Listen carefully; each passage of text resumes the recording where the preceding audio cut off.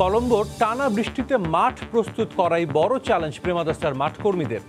দেশের আবহাওয়া অধিদপ্তরের ওপর ক্ষোভ ঝাড়লেন ভেন্যু ম্যানেজার।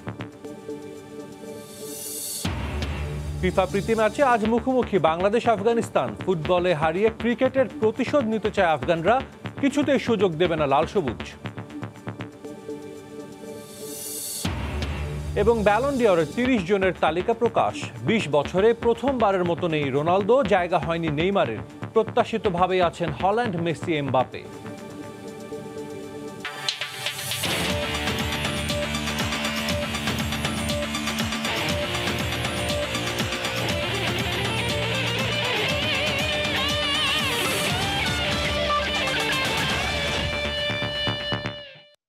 বিশ্বের নানা প্রান্তের খেলাধুলার খবর নিয়ে আমাদের নিয়মিত আয়োজন খেলার সময়, আর এই আয়োজনে আপনাদের সঙ্গে আছে আমি সাজিদ মুস্তাহিদ।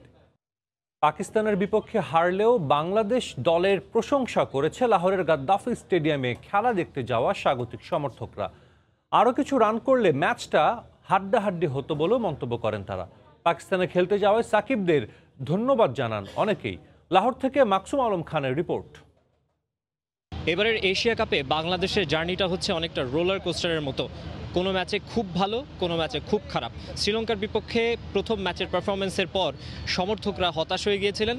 আফগানিস্তানের বিপক্ষে ওই রকম পারফরমেন্সের পর আবার সমর্থকরা আশা দেখতে শুরু করেন যে এবার হয়তোবা সত্যিই বাংলাদেশ দল এশিয়া কাপের ট্রফি ঘরে নিয়ে ফিরবে। পাকিস্তানের বিপক্ষে পারফরমেন্সের পর সেই স্বপ্নের জায়গাটায় আরও একটা ধাক্কা খেয়েছে বাংলাদেশের সমর্থকরা। আফগানিস্তানের বিপক্ষে লাহোরের উইকেটে ব্যাটসম্যানরা যেভাবে খেলেছিলেন, পাকিস্তানি বোলারদের সামনে তারা একেবারেই সেটা করতে পারেননি। আসলে শাহিন, নাসিম, রৌফ এই মুহূর্তে বিশ্বের অন্যতম সেরা পেস বোলিং অ্যাটাক। তাদের সামনে যে কোনো দলকে যে কোনো কন্ডিশনে আসলে ভুগতে হয়। বাংলাদেশও এদিন ভালো কিছু করতে পারেনি। সাকিব আল হাসান এবং মুশফিকুর রহিম ছাড়া কেউই আসলে রান করতে পারেনি। নিজ দলের এমন পারফরমেন্সে খুবই খুশি পাকিস্তানি সমর্থকরা, তবে বাংলাদেশেরও প্রশংসা করেছে তারা। I think they're playing very good and they have a good chance. Exceptional bowling and we are really proud of our team and we always look forward to the World Cup. জয় হারের চেয়েও এখানকার local সমর্থকদের মধ্যে বড় বিষয়টা হচ্ছে দীর্ঘদিন পর তাদের মাটিতে ইন্টারন্যাশনাল মেগা ইভেন্ট হচ্ছে, সেটা নিয়ে আসলে তারা বেশি উচ্ছ্বসিত। बहुत दिनों बाद पाकिस्तान में मैच हुआ, मैंने भंगड़े भी बड़े डाले हैं, शोर भी बहुत किया है। बांग्लादेश ने भी बहुत अच्छा खेला है। লাহোরের গাদ্দাফি স্টেডিয়ামে গুটি কয়েক বাংলাদেশি সমর্থকও এসেছিলেন, তারাও বেশ হতাশ হয়ে ফিরে গেছেন। বাংলাদেশ আরো কিছু রান যদি করতে পারতো তাহলে হয়তো একটা চেজিং একটা রান আসতো। টার্গেটটা একটু বেশি হলে বোলারদের আত্মবিশ্বাসটা আরো ভালো থাকে এবং আরো ভালো বল করতে পারে। তারপরেও আমি বলবো শরীফুল, তাসকিনের যে ওপেনিং জুটি ভালো বল করেছে। টার্গেট কম হওয়ার কারণে বোলারদের আত্মবিশ্বাসের ঘাটতিটা পরিলক্ষিত হচ্ছে। এরপর বাংলাদেশ এবং পাকিস্তান দুই দলেরই গন্তব্য শ্রীলঙ্কা। দেখা যাক সেই পর্বটা কেমন কাটে টাইগারদের। লাহোরের গাদ্দাফি স্টেডিয়াম থেকে মাকসুম আলম খান, সময় সংবাদ, পাকিস্তান। ফুটবল প্রসঙ্গ। ফিফা টায়ার 1 ম্যাচে বাংলাদেশ ফুটবল দলকে হারিয়ে ক্রিকেটের প্রতিশোধ নিতে চান আফগানিস্তান কোচ আব্দুল্লাহ মুতাইরি। আর আফগানদের কিছুতেই এই সুযোগ দেয়া হবে না বলে জানিয়েছেন লাল সবুজ অধিনায়ক জামাল ভুঁইয়া। দ্বিতীয় প্রীতি ম্যাচে আজ কিংস এরেনায় বিকেল 5টায় মুখোমুখি হবে দু দল।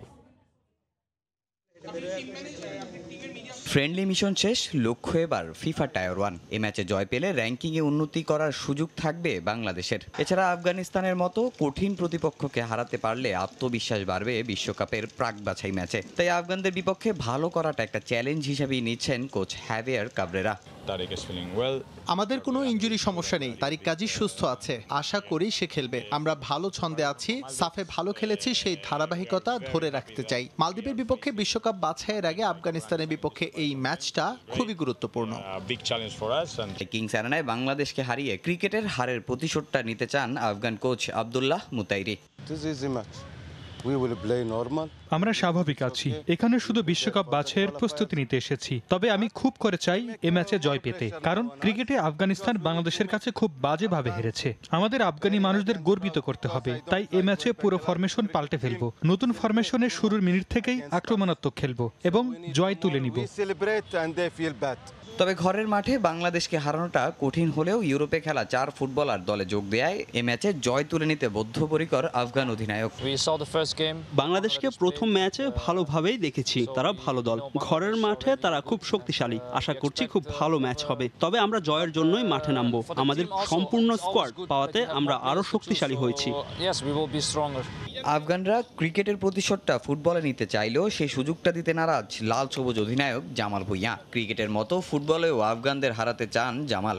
আফগানিস্তানের কোচ বলে দিছে তো ওরা জিতবে, so for me I was happy for Bangladesh cricket, I was happy for Bangladesh people, so এটা আমরা অ্যালাউ করব না ভাই। It's gonna be a 50-50 match আবার, বাট যে চান্স আমরা পাবো এটা we have to score those chances. এখন পর্যন্ত মোট 8 বার মুখোমুখি হয়েছে বাংলাদেশ আফগানিস্তান, যেখানে 2 বার জয় পেয়েছে আফগানরা আর 6 বারই হয়েছে ড্র। তামিম হোসেন, সময় সংবাদ, ঢাকা। জন্মাষ্টমী উপলক্ষে গণভবনে সনাতন ধর্মাবলম্বীদের নেতৃত্ববৃন্দের সঙ্গে শুভেচ্ছা বিনিময় শেষে বক্তব্য রাখছেন প্রধানমন্ত্রী শেখ হাসিনা। সরাসরি চলে যাচ্ছে সেখানে। বাংলাদেশ মাত্র 9 মাসের মধ্যে জাতিপিতা আমাদের একটি সংবিধান উপহার দেন, যে সংবিধানে সকল ধর্ম, বর্ণ এবং অনগ্রসর জাতির কথা বলা ছিল। স্বাধীনভাবে সকলের উন্নয়নের জন্যই জাতিপিতা সংবিধান দিয়েছিলেন। যুদ্ধবিধ্বস্ত দেশ গড়ে অর্থনৈতিক উন্নয়নের পথে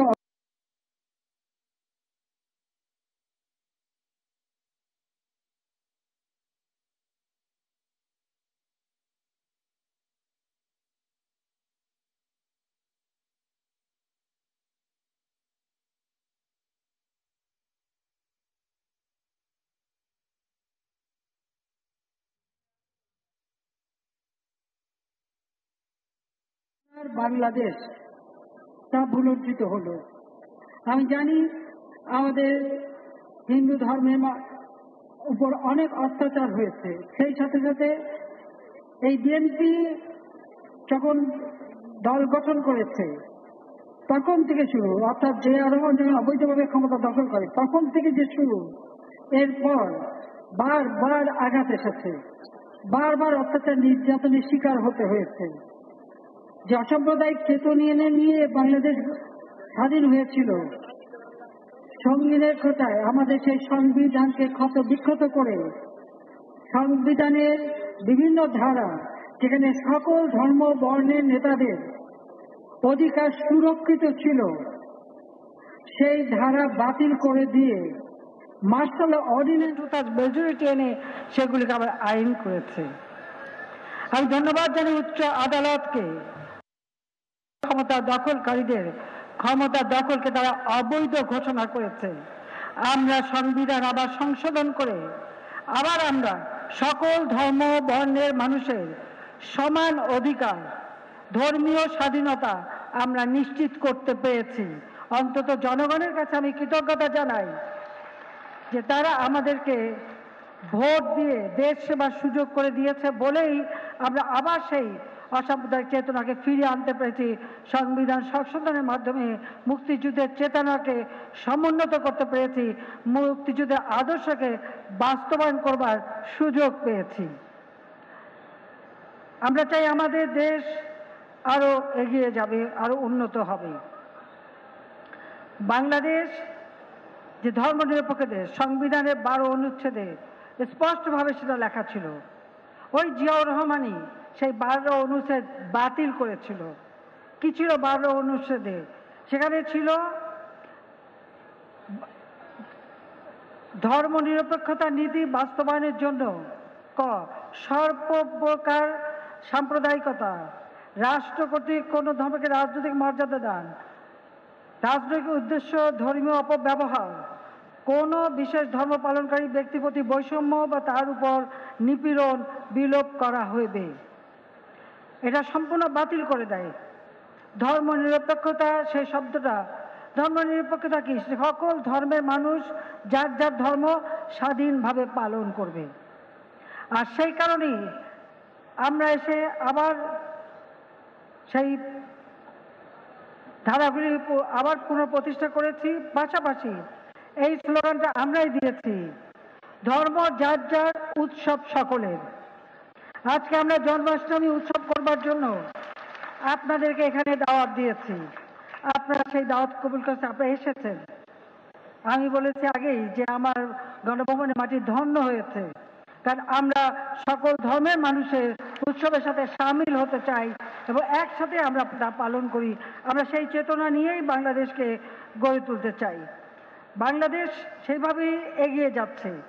আমি জানি বারবার আঘাত এসেছে, আমার এখনো মনে আছে 91 সালে, তখন বাংলাদেশের প্রত্যন্ত অঞ্চলে, এমনকি আমার টুঙ্গিপাড়া এলাকায়, সেখানেও যেখান থেকে কোনো রাস্তাঘাটও নাই, 3 কিলোমিটার হেঁটে যেতে হয়, সেখানেও দেখেছি সেই মন্দির পুড়িয়েছে। আমার পাটগাতিতে মন্দির পুড়িয়েছে, ভেঙে দিয়েছে। এরকম সারা বাংলাদেশে ঢাকেশ্বরী মন্দির, আপনাদের মনে থাকতে পারে, তখন ওই বিএনপি ক্ষমতায়, খালেদা জিয়া ক্ষমতায়, সেই ঢাকেশ্বরী মন্দির ভেঙে দিয়েছিল, সেটাও পুড়িয়ে দিয়েছিল। আমি সরকারে আসার পর সেই মন্দির নিজে তৈরি করে দিয়েছি, সেখানকার জমি পুকুরে সংস্কার করে দিয়েছি এবং সেইভাবে আমরা সারা বাংলাদেশে প্রতিটি জায়গায় কিন্তু আমি যে হিন্দু কল্যাণ ট্রাস্ট করে দিয়েছি, সেখানে আমরা সিট মানিও দিয়েছি এবং এই ট্রাস্টে আমরা প্রতি বছর টাকা দিই, আর যার মাধ্যমে সমস্ত জায়গায় বিভিন্ন মন্দির সংস্কারের জন্য কাজ করা হয়। ইতিমধ্যে আমরা জানেন যে প্রত্যেকটা উপজেলায় এই মন্দিরগুলি সংস্কারের জন্য প্রতিটি উপজেলায় কমপক্ষে 3টি করে মন্দির সংস্কারের জন্য 10 লক্ষ করে টাকা দেওয়া হচ্ছে। পৌরসভায় 3টি করে মন্দির 15 লক্ষ করে টাকা দেওয়া হচ্ছে। কোথাও কোথাও বড় উপজেলা হলে সেখানে 3টা থেকে 5টা পর্যন্ত মন্দির সেগুলি সংস্কার করা হচ্ছে এবং যে সমস্ত জরাজীর্ণ মন্দির সেগুলিও সংস্কারের জন্য আমরা কল্যাণ ট্রাস্টকে দিচ্ছি এবং কল্যাণ ট্রাস্টের মাধ্যমে সেগুলি যাচ্ছে। তাছাড়া একটা প্রজেক্ট ইতিমধ্যে আমরা বাস্তবায়ন করেছি।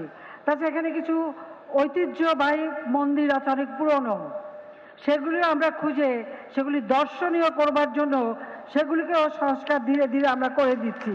কারণ এগুলি এখানে এত পুরনো জিনিস, এগুলি সংরক্ষণ করা এবং এগুলি শুধু আপনাদের হিন্দু ধর্মের জন্য না, এটা সকল ধর্মের মানুষেরই দর্শনীয় জায়গা। সেইভাবে আমরা সেই পুরনো ঐতিহ্যগুলি যাতে সংরক্ষণ হয় সেই ব্যবস্থা আমরা নিচ্ছি। আমাদের সবসময় বাংলাদেশে এটাই লক্ষ্য যে দেশের সব মানুষ সমানভাবে কাজ করবে এবং থাকবে, সকলে অধিকার নিয়ে থাকবে। আমি একটা কথা আপনাদের সবসময় বলবো, যারা এই মাটিতে জন্ম নিয়েছেন, আপনারা এই মাটিরই সন্তান, এই মাটিরই নাগরিক হিসেবে আপনাদের অধিকার, আর সেইভাবে আপনারা বসবাস করবেন। আপনারা কেন, আমি এই প্রশ্নের উত্তর পাই না, আপনারা কেন নিজেদেরকে সংখ্যালঘু বলবেন? এখানে সংখ্যালঘু সংখ্যাগরিষ্ঠের কোনো কথা নাই, সকল নাগরিক সমান অধিকার নিয়ে বাস করবে। নিজেকে সংখ্যালঘু বলে নিজেকে ছোট করবেন না, সেটা কেন করবেন আপনারা? আপনারা তো এই দেশের মানুষ। মহান মুক্তিযুদ্ধে যখন পাশে দাঁড়িয়ে যুদ্ধ করেছেন, তখন তো হিন্দু মুসলমান কে খ্রিস্টান সেটা হয়নি। ওই ঘাতকের বুলেট যখন এসেছে, সব রক্ত মিশে একাকার হয়ে গেছে, সব রক্তের রং কিন্তু লাল। ওই রক্ত কিন্তু ভাগ করতে পারেনি কে কার। কাজে সেই কথাটা সবসময় আপনাদের মনে রাখতে হবে, সেটাই আমি চাই। আওয়ামী লীগ সংবিধান সংশোধন করে ধর্মনিরপেক্ষতার ভিত্তি অসাম্প্রদায়িক রাষ্ট্র আবার প্রতিষ্ঠা করেছি। কাজে আমি এটাই চাই যে সবাই যার যার নিজ ধর্ম নিজে যথাযথভাবে পালন করবেন। আমি জানি চাকুরি ক্ষেত্রে বিভিন্ন ক্ষেত্রে অনেক বৈষম্য ছিল, এখন আর সে বৈষম্য নাই। জন্মাষ্টমী উপলক্ষে গণভবনে সনাতন ধর্মাবলম্বী নেতৃত্ববৃন্দের সঙ্গে শুভেচ্ছা বিনিময় শেষে বক্তব্য রাখছিলেন প্রধানমন্ত্রী শেখ হাসিনা। সরাসরি ছিলাম সেখানে। ব্যালন ডি'অর পুরস্কারের জন্য মনোনীত 30 জনের সংক্ষিপ্ত তালিকা প্রকাশ করেছে ফরাসি সাময়িকী ফ্রান্স ফুটবল। যে তালিকায় আছেন বিশ্বকাপ জয়ী তারকা লিওনেল মেসি ও নরওয়েজিয়ান ফুটবলার আর্লিং হল্যান্ড। গেল কাতার বিশ্বকাপে মেসির অবদানে 36 বছর পর বিশ্বকাপে স্বাদ পেয়েছিল আর্জেন্টিনা। 7 গোল করে জিতেছিলেন গোল্ডেন বলও। তাই ব্যালন ডি'অর জয়ের লড়াইয়ে এগিয়ে থাকছেন আর্জেন্টাইন সুপারস্টার। শিরোপা ধরে রাখার মিশনে 2026 বিশ্বকাপের বাছাই পর্ব শুরু করতে যাচ্ছে চ্যাম্পিয়ন আর্জেন্টিনা। ঘরের মাঠে তাদের প্রতিপক্ষ লাতিন আমেরিকার আরেক দল ইকুয়েডর। ফ্রান্সের বিপক্ষে বিশ্বকাপ ফাইনালের একাদশ নিয়ে মাঠে নামার সম্ভাবনা বেশি লিওনেল স্কালোনির। মেসি যোগ দেয় দল নিয়ে উচ্ছ্বসিত আর্জেন্টাইন কোচ। মনুমেন্টাল স্টেডিয়ামে ম্যাচ শুরু হবে বাংলাদেশ সময় ভোর 6টায়। এই ছিল খেলার সময়ের এখনকার আয়োজন। সঙ্গেই থাকুন সময়।